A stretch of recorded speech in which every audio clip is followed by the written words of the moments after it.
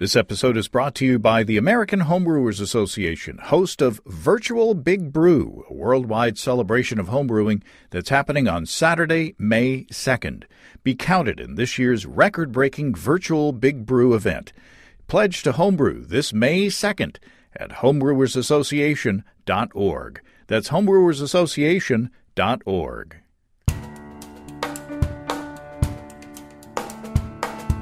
Welcome to Basic Brewing Radio for Thursday, April 23rd, 2020. I'm James Spencer. Here at Basic Brewing Radio, we're all about home brewing.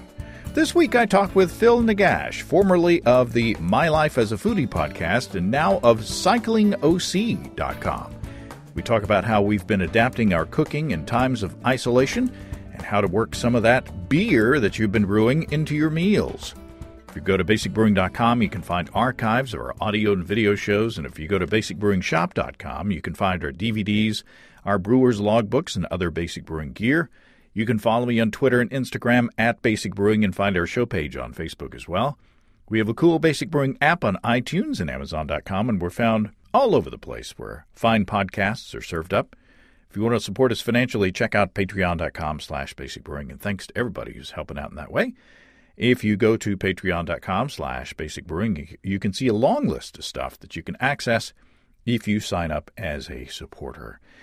And again, many thanks to everybody who's hanging with us during these more than challenging times. I hope that you and yours are doing well. Hang in there. Financial supporters on Monday got an early release of the next Basic Brewing video episode, along with a bonus video for premium subscribers, I guess you'd say, and a recipe. This time, it's my 15-minute Viking Pale Ale. It's a smash beer with Breeze Pale Ale malt and Cascade hops, only boiled for 15 minutes with a 10-minute hop stand after the boil. Also dry hopped in the fermenter with Cascade. I use the Kvike blend, and I'm really happy with the beer. The general public will see that episode next week. It's the first episode that Steve Wilkes of stevesbrewshop.com and I have shot while observing social distancing. I was in the kitchen as usual, and Steve was on Skype in his office there at the brew shop. We were still able to have some fun, and I hope that you like it. The episode coming up next will be about my brown ale, which I used in a crock pot to cook a chuck roast. Which Phil and I will talk about that coming up in the show. Let's take a quick look into the mailbag. Jacob from Chilliwack, British Columbia in Canada writes, I brewed a Pilsner with a starting gravity of 1050, fermented with Saf Lager, W3470 dry lager yeast, rehydrated in a simple water-sugar solution. Fermented 4 to 8 degrees Celsius, Canadian garage temps, for 3 days with no activity. Brought into the house for a day at 16°C, and the fermentation went crazy. Put it back in the garage to finish fermentation. Spent 9 days fermenting at 10 degrees Celsius. That's 50 Fahrenheit, by the way. I know that one. And then it stopped, Jacob says. Gravity at that point seemed appropriate, maybe a little sweet at 1020. So popped the carboy in the fridge to lager. Fast forward 14 days, and Jacob checked on the beer, and it's fermenting again. The airlock is bubbling away at a frosty 1.6 degrees Celsius. Gravity reading is currently 1017. Jacob says, curious for your input. Is this normal operation for a lager? My first time making a lager not from a Cooper's kit. Or have I discovered some ancient Ice Age yeast strain? Well, here's what I wrote back to Jacob. I said, I wonder if moving the fermenter in the fridge physically roused up the yeast and got it going again. I said, if I were you, I'd move the beer to room temperature and maybe rouse the yeast up again to make sure that it finishes the job of fermenting that beer before putting it back in the refrigerator for long-term lagering. And as a bonus, that'll give the yeast an opportunity to clean up any buttery or butterscotchy diacetyl flavors at the same time. But that's just my 2 cents. It seems like it's not done yet. I wonder if you can hear that thunder. We got some thunderstorms coming in. I think it's better to be safe than to be sorry on both the completed fermentation and the diacetyl off flavor fronts. Or maybe since Jacob's in British Columbia, maybe it's better to be safe than sorry. Let us know how it turns out, Jacob. Before the storms come in, let's talk about our friends and sponsors, Desiree and Dave from High Gravity in Tulsa. What do you do when you're stuck in the house doing some healthy self-isolation these days? Well, a lot of you are brewing. Some are dusting off brewing gear that you haven't used in a while, and others are just ramping up production because you've got time on your hands. Well, you can use those hands to navigate over to highgravitybrew.com and check out the Build Your Own Beer page. On that page, you can see in dramatic fashion how well-stocked the High Gravity store is. Whether you brew extract or all grain, want your grain crushed, or have your own mill yourself, the Build Your Own Beer page on highgravitybrew.com has got you covered. For example, on that page, I count 18 base malts, 16 crystal malts, 29 specialty malts, and 9 unmalted adjunct grains. And I'm not even going to count all the hops. You get the idea. Then there's the flavorings, the other adjuncts, the yeast from several manufacturers, both dry and liquid. It's all on one page, and it totals your order at the bottom of the window as you choose your stuff, and that's always visible. Pretty darn cool. And, of course, if you're ready and able to take the pain out of propane by going electric, highgravitybrew.com has their own Warthog controllers and systems, along with other manufacturers as well. From 5 gallons to 2 barrels, highgravitybrew.com has what you need. And if you use the code EBC75BB, you can save $75 off your electric gear purchase. That's at family-owned and operated highgravitybrew.com. Okay, Phil and I had a lot of fun talking. Now, he'll be the first to admit that he's quite a character. He grew up just down the road here, or at least part of his growing up was here in Northwest Arkansas, but he's now living in California. That's a big one.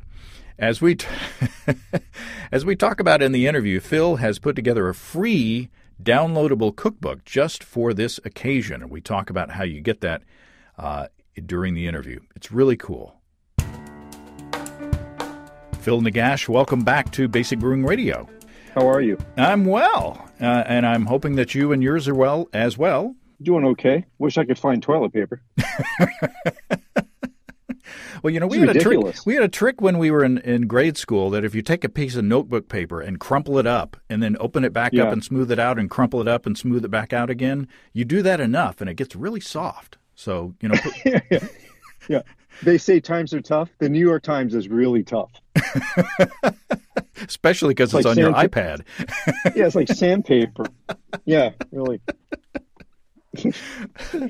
Now, I think what was it? I looked online in the archives, and you and I talked about kombucha the last time we talked about on this show. And I thought, man, it's been like a year since I've talked to Phil. It's been 3 years since we talked. 3 years. Wow. Well, a lot has changed. Yeah. And life is just zooming by way too fast. Yeah. Now, I called upon you because your food expertise, because I got to know you through your podcast, and your website, My Life as a Foodie. But you've gone from foodie to fitness nowadays. Yeah, I actually tried to incorporate my new fitness lifestyle into my show a few times back in the day, and it just never really caught on. My audience just wasn't into it. And my numbers would drop every time I do a show that talked about eating healthy or trying to stay active. And I just finally, I gave up. I wasn't going to try anymore. And I understood and I respected my audience for it, but I just decided to move on from the show and live my life and have a lifestyle that I really want to have now. It's not that I don't enjoy food or I enjoy cooking. I enjoy it more now than I ever have. It's just that my life is a lot different. And I want to be an active, endurance athlete and eat a certain way. And that's what I'm doing now. And you're focusing mostly on YouTube videos of biking, and you strap a GoPro on your head or your chest, and you go on these beautiful rides down these long public. Up here in Northwest Arkansas, what we have is, we call it a greenway, but these paths. And so you have this kind of running narration. I about, your life and what's going on and recipe ideas even and such as that. But what captured me was the scenery. And, if you are stuck inside on a treadmill or on an exercise bike or something like that and want to watch something, find something just to watch to make it feel like you're in the great outdoors, your videos are great. Well, thank you. Thank you. Yeah, I started this series called Spokes about 2 or 3 years ago. And I don't have very many. I think I'm up to like 28 episodes now, but I'm really starting to gain some traction. So I'm doing them more often, and I'm trying to go to new places. I'm trying to actually go on some more off-course, some dirt rides, because there's a lot of dirt trails I've yet to explore on the show. So I'm trying to incorporate that now. But yeah, I try to keep them short because I know people will lose interest over time. There are a lot of videos like that on YouTube, and some are up to an hour long. I just don't have a lot to talk about in an hour. And sometimes it's a little difficult. I'm on that bike and, it gets a little tough to talk and ride. So I take my time. When I want to say something, I slow down, I record, what I need to say, and then I just keep riding. But I appreciate you checking them out. Yeah, and the quality is good. It's not like, you hear the wind blowing all the time in the microphone, even on windy days. I don't know what your microphone setup is, but there's not a lot of distracting noise. It's professionally done. So check out, search for Phil Nigash and Spokes on the YouTubes and go for a ride with Phil. Yeah. I have a website called cyclingoc.com. You can check it all out right there. There you go. Yeah. Well, we're here to talk about food, and it really, we've been trying to isolate as much as possible and trying not to go to the grocery store as much as possible. And in fact, I told you the other day when I enlisted your help in this, that whenever I go to the grocery store now, I kind of see it as a defeat because it's like, oh no, my plan, I ran out of food or I ran out of this one ingredient for this dish. So I've been trying to, and I've actually been enjoying it, trying to strategize and plan before I go to the grocery store because I used to go like every other day. Now my goal is to go like every other week. So I wanted to talk to somebody who knows food and knows cooking and knows beer as well to kind of have a conversation about how we can, through this self-isolation and this learning to be more self-sufficient on the cooking side, on the food side, how we can kind of get some ideas on how to keep that fresh and keep the ideas fresh and keep the food fresh too. Yeah, I'll tell you, the one thing about this that has really kind of hit me is, and I know you're like this too, James, is that I like going to the market a lot. Like if I don't go every day, it's every other day. I like to buy things as fresh as I can. And also I go in, sometimes I don't have a plan. I just know I want to make something and I let the ingredients that are available tell me what I'm going to make because it's just how I like to cook. I don't have that luxury now. And it's half the time you can't find the things you're looking for because, they're gone. People have hoarded a lot of ingredients. So it's forced us to think ahead and it's forced us to utilize things we wouldn't ordinarily buy. Things like dried goods that you have to rehydrate and cook or even things that are in cans. So I'm hoping that today we can clear some of that up, give you some ideas, and hopefully get you on the road to eating well without having to put a whole lot of effort into it. Here's a picture of me in the grocery store nowadays because I go through my little list of recipes that I most frequently make, and I make my list of ingredients, and I put it on little Post-it notes, and they're coordinated to which side of the store which section of the store the ingredients are on. And so I come in with my homemade mask with, that made from a T-shirt and a coffee filter and a couple of rubber bands. And it doesn't fit very well. So, I'm like huffing and puffing, trying to go as fast. And my glasses are fogging up. And it's like, I don't know if you ever saw the game show Supermarket Sweeps, but it's from like the 90s. But that's me. I'm like going through the thing and trying to get all the ingredients as quick as possible and trying to get out there, get out of there as quickly as possible. So making a list ahead of time and being, organized and like I say, not forgetting ingredients and, stocking, not hoarding, but, stocking up on the stuff that you use the most, so that you just can keep out of that store. You're far more obsessive about that than me. I go in, I'm happy to be out of the house. So I take my time. I'll wear two masks if I have to, but I'm in there to shop and I'll spend as much time in there as I can. But I totally understand where you're going with this. Yeah, there may be more mask wearers where you are in the Los Angeles area than there are in Northwest Arkansas. I'm not sure, but let me tell you something. I'm going to share a quick story for everybody here. Where I live, we have a very high volume of Chinese immigrants that live in the area. They knew back in January because I walked into a market one day and I saw that the entire section of rice and beans were gone. Before anything else disappeared, rice and beans were gone. And I thought, uh-oh, they know something we don't. For anybody who doesn't know, rice and beans, that's a complete protein. So you could literally live off of rice and beans if you had to. They knew something was going to happen. And that was kind of my first foray into we might be looking at something serious here. And that's when I started to think about, stocking up on a few things like flour, things that might run out. And, I was right about that. The one thing I wish I'd bought was toilet paper. Yeah. Well, the here in Northwest Arkansas, the kinds of things, when we went on our first big shopping trip, the things that were gone were stuff like butter, eggs, sugar, and bread. So there's a lot of French toast being made out there, I'm thinking. Yeah. Yeah, people know how to eat.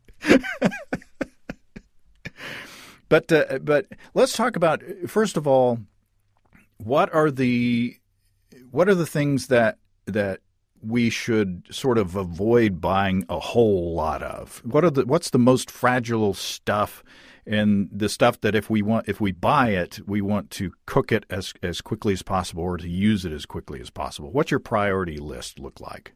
Well, obviously, things like fruits and vegetables, those are things that, you're going to want to eat as soon as you buy them. So when you go into the market, you know what you're going to make. You have a plan, and you buy those items. Make sure that's probably one of the first, within the first few days, things start to wilt. Even if you put them in a crisper drawer, they don't retain their freshness. So those are the things you're going to want to use as quickly as possible. Dairy is one of those things that it does last a lot longer than you might think. One of the things about milk is that, it's got an expiration date on the top. That is really kind of the last date that thing's going to be good for you.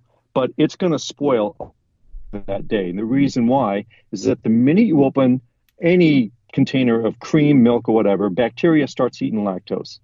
And this process starts, and that will spoil sooner than that date on that. I don't care if it says it's got a month left. Smell it, it's going to start going bad on you. Eggs is another thing. Eggs will last a lot longer than you think.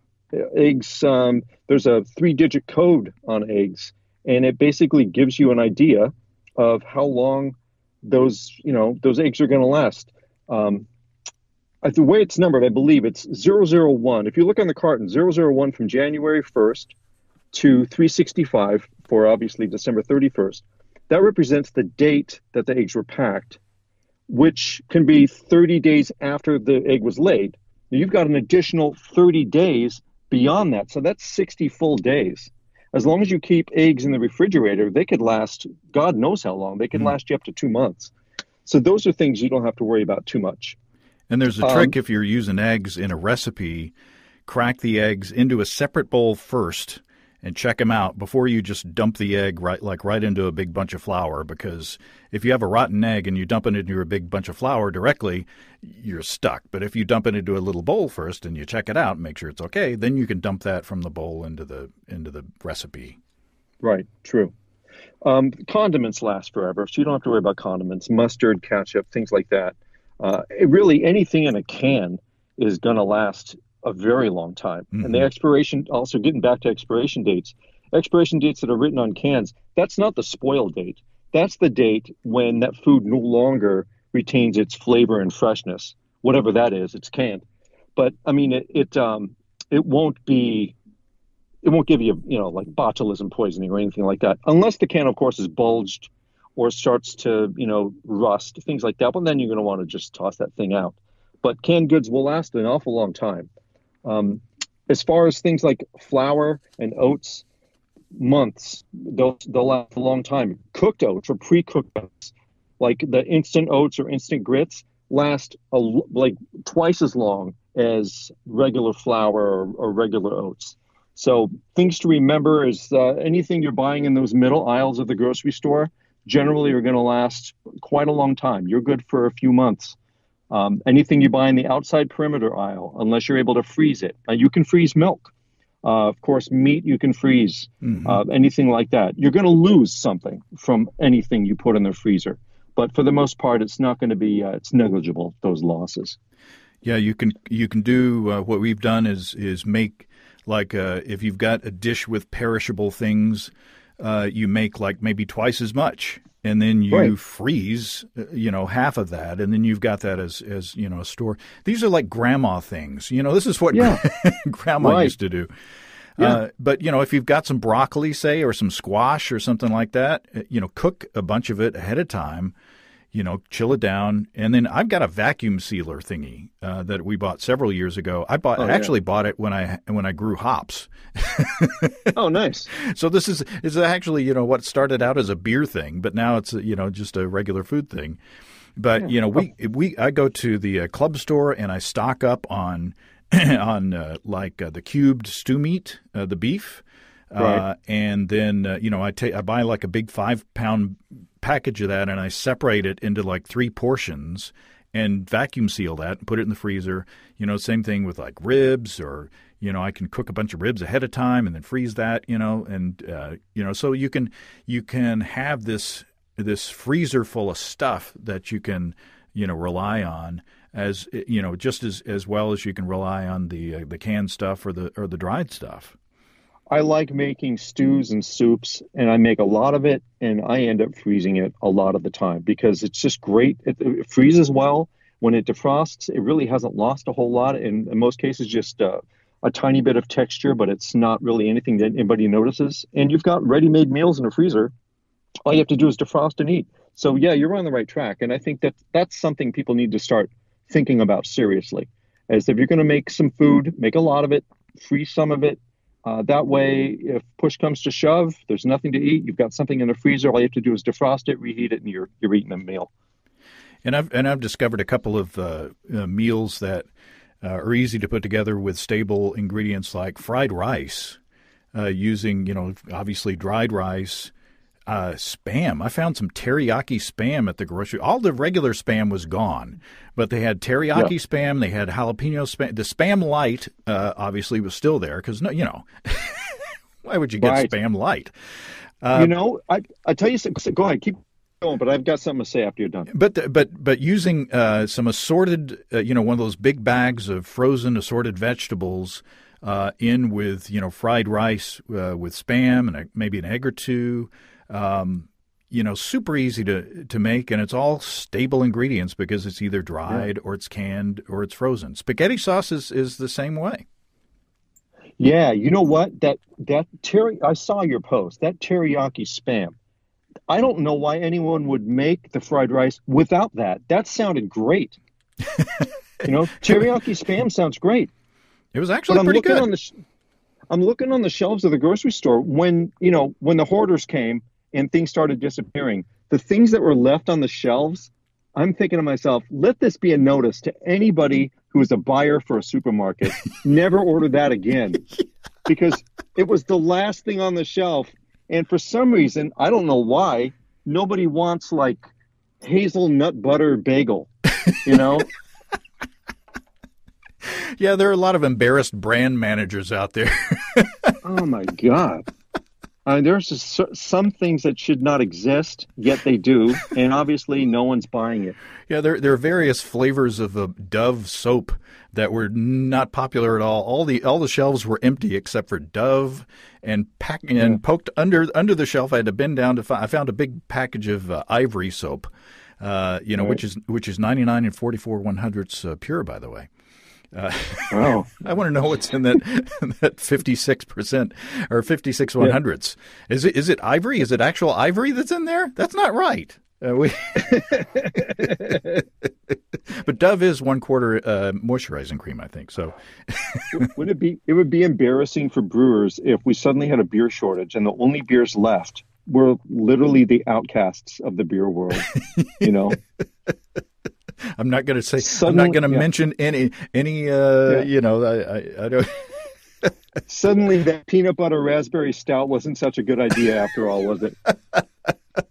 Glitter beer. Nobody's making glitter beer anymore, right? So No. I can diss glitter beer. Yeah. Well, we need to start talking about beer. But one thing on our list was to talk about dishes that you can cook ahead of time and then use the leftovers from that to new fresh dishes. And you had a suggestion or two about that. Yeah, actually, well, I've put together an assortment of recipes that we're going to share in a little while here. Not on the show, but overall, dishes basically that are literally almost like one pot dishes, which are my favorite things anyway. One pot dishes are great because you can cook it in advance, and when the family's ready to eat, just put the heat back on, it heats up, and everyone's eating. It's great for leftovers. A lot of this stuff will freeze well, but a lot of the stuff is literally they're like classic dishes that still taste great. They're not that hard to make. Literally, most of these you can make in under 30 minutes. And again, great. If you want to freeze it and reheat it, it's still as good as it was the first time you made it. Vietnamese pho, which is a Vietnamese chicken noodle soup. Get a recipe for that. One of my favorite recipes of all time, which everybody loves, is a gorgonzola ale soup with potatoes, gorgonzola cheese, and some pale ale.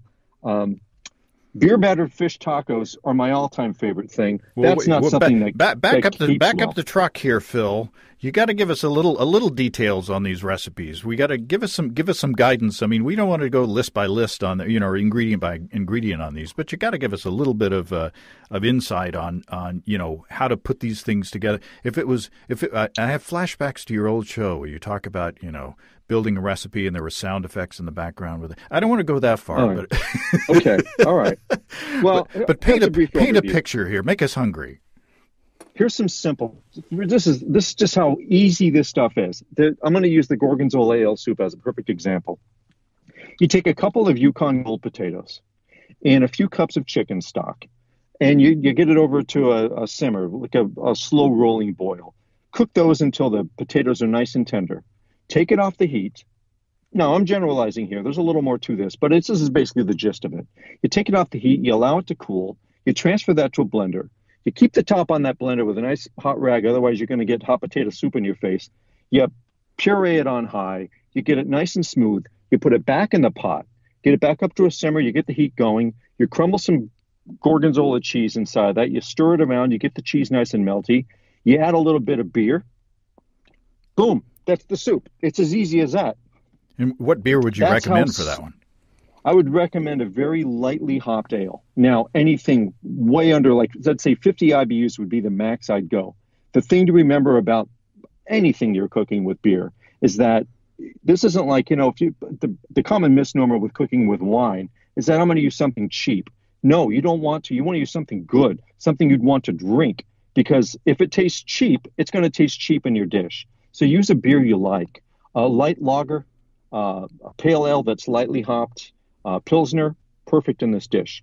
You're going to cook, you're going to get it up to a boil, so you're going to cook a lot of that alcohol out, but it's going to taste unctuous. It's going to have a great malty flavor. Something with a strong malt base would be fantastic. A little bit of sweet. It brings a lot of character to the soup. The one thing you don't want to do is beer in it. Otherwise, it's going to look like, muddy water, which is just not palatable. But light beers, generally, I like to cook with Belgian ales in most of my dishes. Light pale ales, pilsners, really mostly beers that are straw-colored unless I'm cooking something deep.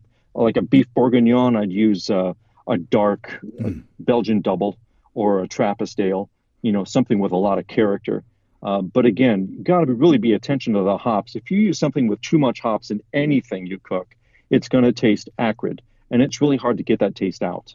So, yeah, Yeah, that's something I'd really concentrate on. it seems to be like dark beers. Like I've got this brown ale on tap, and I used it to cook a pot roast or a chuck roast the other day. Right, that's good. Super simple recipe. You just put your chuck roast along with some rosemary and some sage and some thyme in the crock pot with some taters and some chunked up carrots and some celery and some onion. And then I used three cups of this brown ale and just let it go all day.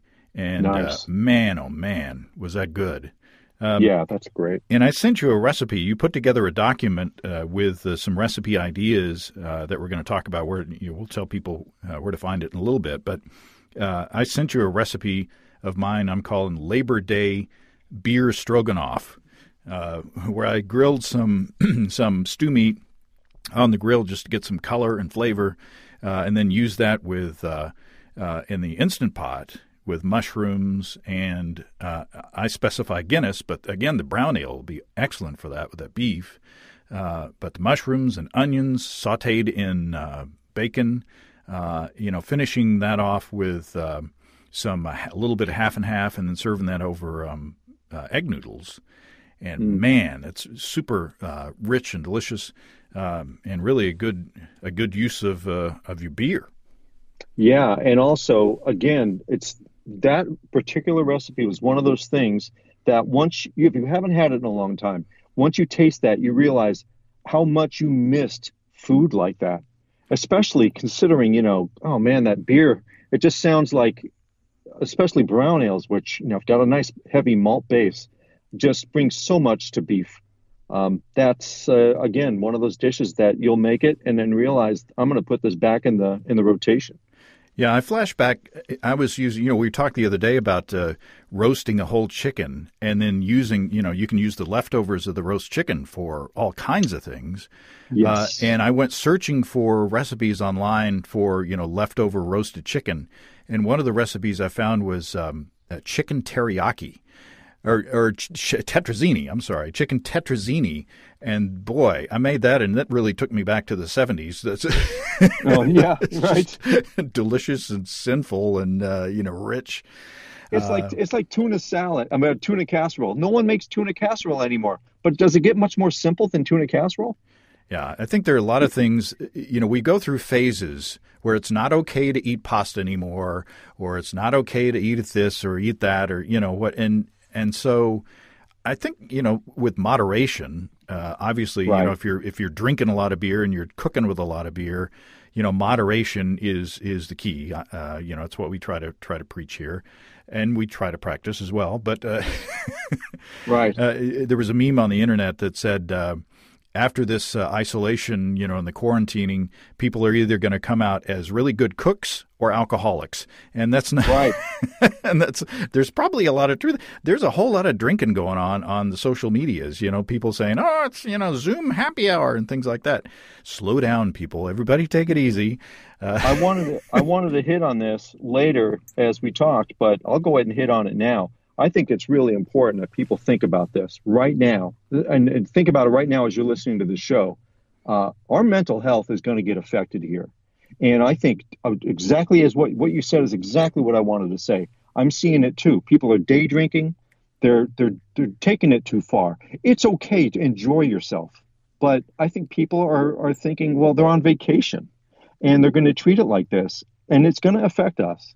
And I think that I didn't talk about this much on my show. In fact, I haven't talked about it much at all publicly, but I went through a phase after Katrina's death where I realized I needed some therapy. So I went and I talked to a couple of therapists.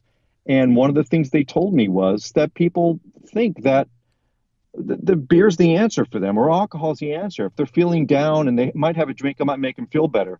The actual opposite is true. That's like having anxiety and saying, I think I'll snort a line of Coke. It'll make me feel better. Yeah. It does the wrong thing to you. And if we go overboard and we do this too much, we're going to be needing a different kind of help when this is all over. So yeah, it is important. Keep your head about you. This is no different than any other time in our lives. This is not going to last forever. We're going to be out of the woods before you know it, and we'll be back to normal. We just don't want a whole new set of problems that we have to hold on to. I'm Well, sorry to bring the show down, no, James. said. No, it's well said, and I appreciate your sharing that. That personal advice. And I guess we should say that Katrina was your lovely first wife, and you lost her a few years ago. And you have done a great job of taking control of your life and becoming more healthy, and really, are a great example of someone who, could have gone down the chute. Not saying anything about your personality specifically, but in that situation, there is a lot of stress, and there, could be a chance that, isolation could take you to a very bad place. So good for you for taking control. No, look, if you love yourself enough, you'll take care of yourself. It's as simple as that. I don't think any of us would want to say that we don't love ourselves. So, it's all you have to do. Just look in the mirror and ask yourself, are you happy with who you are? If the answer is yes, then keep going. But if deep down the answer is not yes, then do the work. It's not that hard. It really isn't. Well, there you go. Yeah. Let's. My God, I'm such a downer. I was so happy on my show. I come on your show. I bring the whole thing down. I'm so sorry, everybody. Phil's having the feels. Yeah. What the hell, man? What happened to me? It's just me. I'm just little Debbie Downer here. That's. Yeah. No, we're pulling out of it. My life as a depressed sociopath. Let's talk about 30-minute cassoulet. Yeah, now we're talking. Hey, listen. So let's not get too far off track here. In all of this, you talked about freshness, right? One of the things that people end up buying if they're going to cook real food at home, one of the things they end up buying and then not using a lot of, and it goes bad because it's fresh, are herbs. If you've got a little bit of space, even on your in your kitchen window, grow your own herb garden. It doesn't take a lot of water. It doesn't take a lot of time. Just go to Home Depot or your nursery and just buy a few plants, some parsley, oregano, thyme, rosemary, sage, whatever you like to use. Plant it in a little planter. Keep it watered. Keep it where it can get some sun. And you'll have fresh herbs all year for the most part. And you'll be able to use what you need, and you'll always have it at your disposal. That is, I'll tell you, herbs, as you well know, is one of those things that can completely change the complexity of a dish. An herb or a spice. Yeah. Those are great items to have around, always. And there are herbs like basil that will, we usually have like a basil shrub by the end of the summer because it's just huge. It just gets out of control. Gets messy. Then you got a lot of pesto on your hands. Yeah, exactly. Which you can also freeze, by the way. True. That's right. You can. But my stepmother got us a couple of Christmases ago, got us one of these Aero Garden things with the grow light and the timer and the pump, and you put the, Miracle Grow stuff in the thing. And we've got a bunch of lettuce in the laundry room now in the little garden. So that's great. Yeah. So there's some fun fun little solutions that I think that it's going to change the way that I cook and that I shop and that I think about food. Because you get into these habits where it's wasteful. Really, for me, I have to drive, 10 or 15 minutes to get to, the grocery store that I go to. And so it's wasteful. It's a waste of my time. It's a waste of fuel. It's a waste of energy to be doing that every other day. So if I can think like my mom used to back in the 70s, and, she'd just go to Safeway like once a week or once every, week and a half or something like that.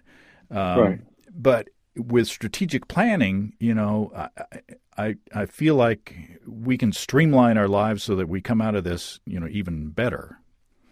Yeah, I think it's going to change us for the good, because I think if you start doing things like meal planning, you plan out the things you want to make, and then you can go so far as what James is doing, which is, outlining where those items are so you don't have to make multiple trips throughout the market. You could pretty much set a path as to what you're going to make on what day, how long things are going to last in the refrigerator, so you use those up quickly, and then start, thinking about items or making things that you can freeze if there are leftovers, because ultimately there are going to be leftovers.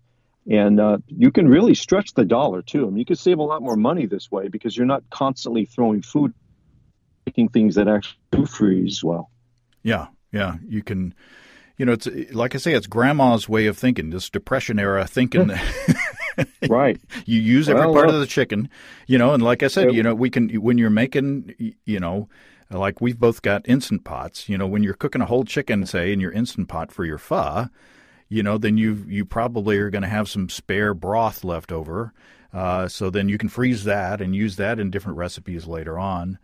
Yeah. So, it's this whole rewiring your brain, taking stale bread. You mentioned in one of our conversations making bread, and you can make bread with beer, by the way. But then you can take stale bread and turn it into other things as well. Yeah. In fact, there's a recipe that I have for a tomato bread salad, which is it's a Spanish dish. And it's absolutely delicious. And you could use stale bread in this salad because the bread actually starts absorbing some of the vinaigrette that you make. And it's completely, I made it for a vegan friend of mine who absolutely loved it. So it's a healthy dish. If you're not worried about eating some bread, there's not a lot in it. But it's another one of those dishes where you can reuse something that's going bad on you. Of course, if you're brewing beer, you can't be worried too much about bread, right? Yeah, that's true. I forgot the audience I'm talking to here. Again, it's all about moderation, Yeah, God bless all you.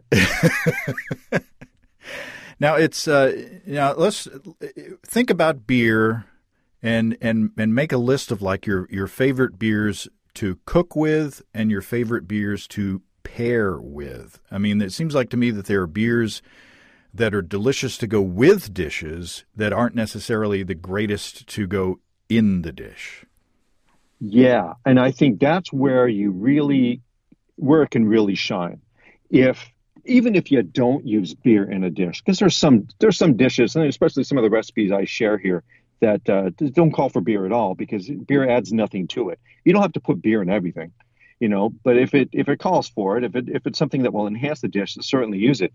I like pairing lighter fared dishes with lighter fared beers, darker dishes with darker beers. And the reason for that is I don't want, and there are going to be people out there that will disagree with this, I don't want the beer to compete with the dish. I want the beer to, I want to eat, I want to drink along with what I'm eating. Like I would drink a red wine with a steak, right? But why? Because it just seems to match. Those flavors, the bold, even some tannic heavy wines would go well with something deep and dark. Lighter things like fish, I would want to go to a white wine. Then I'd go to like a golden ale or a light triple, things like that. Quadruples are some of my most favorite things to pair with dishes. Your beef stroganoff, I would certainly have a quadruple with that dish, So I always think about what I'm eating and in pairing it, what are the things that would elevate that dish? So I think that's, if you think along those lines, you look at the dish, you know what it tastes like, right? Start thinking about what beer that I like, would go well with this. For my money, IPA pairs with just about anything. Mm-hmm. And I know I don't know because I've been out of the loop for a while. I don't know if people are tired of IPAs. But I'll never get tired of that, especially if it's done right. Something that's got a nice heavy malt base. And even if the IBUs are in the 90s, it still doesn't matter because the beer's got so much body that there's a great marriage there. IPAs pair so well with so many things. Now, the great pairing that often comes up with IPAs is carrot cake.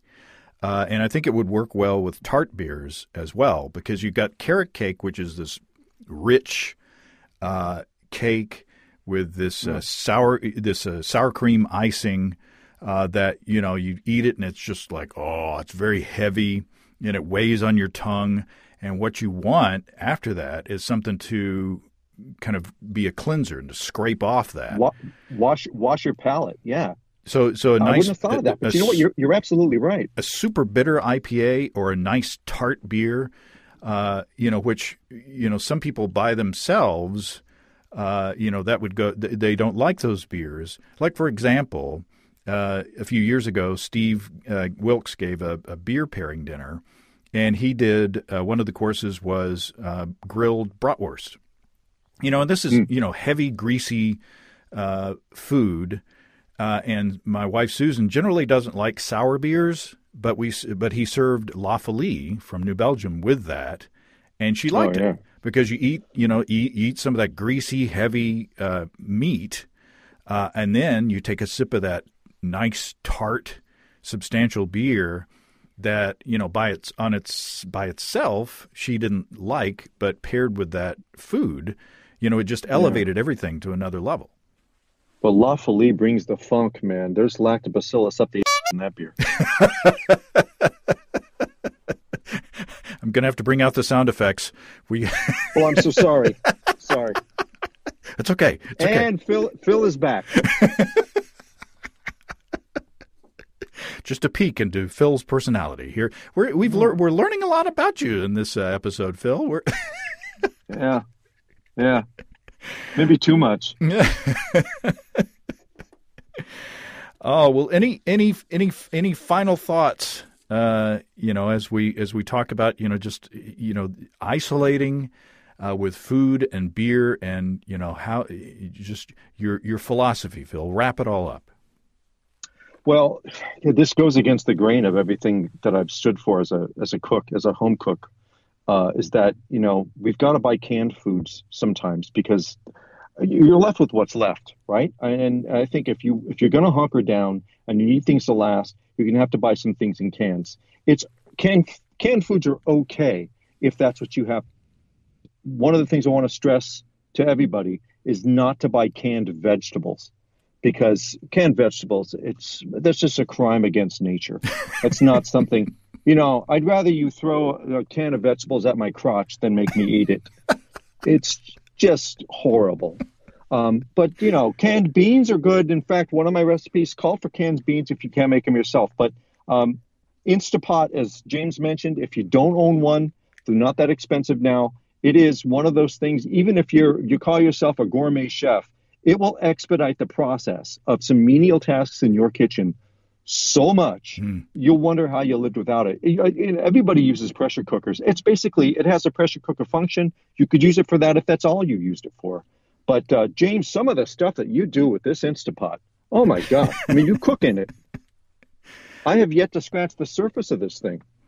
Yeah, we use it like 2 or 3 times a week. And in fact, this evening, we're going to go from dried pinto beans in the bag to pinto beans with some ham in there and some onion and some jalapeno and such as that in like an hour and a half. You don't have to think ahead to soak the beans. You can make I make split pea soup in like less than an hour. Wow, it's ridiculous. And again, from stable ingredients that you can either keep in the cupboard, like onions. They'll go bad after a while, but if you keep them in the dark, you keep them cool, they'll keep for a while. But ham you can freeze. The beans or the peas are dry. So it's a super easy recipe that I can if I've been slacking off and haven't thought about cooking all day, and then it's like, oh well, we can have some beans. So yeah, no, exactly. No, beans are great, especially if you buy a whole pound of beans, soak them, and then cook them in that pressure cooker. You'll have beans for a while, and a lot more cost effective than buying them in the cans. Plus, they taste better. Yeah, and you don't even have to soak them. You can just wash them and stick them in that in the pressure cooker. So right, exactly. Yeah. Well, Phil, you've put together a document. Yes. And where can we find it with all these recipes, including the full recipe of my Labor Day beer stroganoff? Where can they find this document? Yes. So it's called A Pandemic Cookbook: How to Eat Your Way Through an Unmitigated Disaster. And yeah, the title, I know, I wasn't too sure. You should have heard the ones I threw out. That's a little grander than I thought. Yeah, no, the one I threw out, cooking from these are ideas based on actual classic cookbooks. I had one called Cooking from Cans: How I Lost the Joy of Cooking. There's another one I had. Forgive me, Julia Child, massacring the art of French cooking. Yeah, And then this one was a little dark. The Cabin Fever Cookbook: 120 easy meals before you swallow a bottle of sleeping pills. Yeah. Yeah, I think we need to focus group these. Do a I little would- Zoom focus group. on Yeah, I these. went with this one. Yeah, I thought it was a little nicer. So you can pick it up free, and this is something I'm going to be working on this, so I'm going to add to it as we go. But it's up now. You can check it out. You can download it. Go to mylifeasafoodie.com/cookbook. It's available in both PDF and EPUB format. You could read it on your tablet, your phone. I formatted it so you can print it. And the way I've done it, it's set up if you have a horizontal view on your reader on your phone. Put it in horizontal view, and there's two facing pages. On the left, you'll see a little intro with the ingredients. On the right, simple cooking instructions. None of the stuff in here requires you to have a master's degree in culinary school or anything like that. All simple stuff. You can cook. Anybody can cook this stuff. I could teach a monkey to cook half these things. I'll wait for that video. Yeah. I get to work on that. All right, Phil. It's been a lot of fun. I hope it's not another Yeah. 3 years before we talk again. No, I know. I'm sorry if I went a little off track. I hope I was able to provide at least a little insight. I tell you, you really roll the dice bringing me on this show. Thanks, I Phil. give you credit. Yeah, thank you. Well, thanks again to Phil. Again, you can find the free downloadable cookbook, no strings attached, at mylifeasafoodie.com/cookbook. It's mylifeasafoodie.com/cookbook. And I'll tweet the link, and I'll also put it into the description of this episode on basicbrewingradio.com. Check out cyclingoc.com for Phil's biking videos, and put them on your exercise bike or treadmill while you're stationary and exercising. Enjoy that beautiful California weather and scenery. If you have brewing questions, show suggestions, or just want to say howdy, write to James at basicbrewing.com or fill out the contact form on basicbrewing.com. And please don't forget to tell us where you're from. Check out our mobile-friendly shop at basicbrewingshop.com. Thanks to everybody supporting us through our Patreon page. Special goodies coming your way. Check that out at patreon.com/basicbrewing. That's all until next time. Till then, thanks for listening, everybody. I'm James Spencer. Production help for Basic Brewing Radio and our website is provided by Kelly Dotson. Basic Brewing Radio is a production of Active Voicing. We'll talk to you next time. In the meantime, stay well and stay tuned. So long, everybody.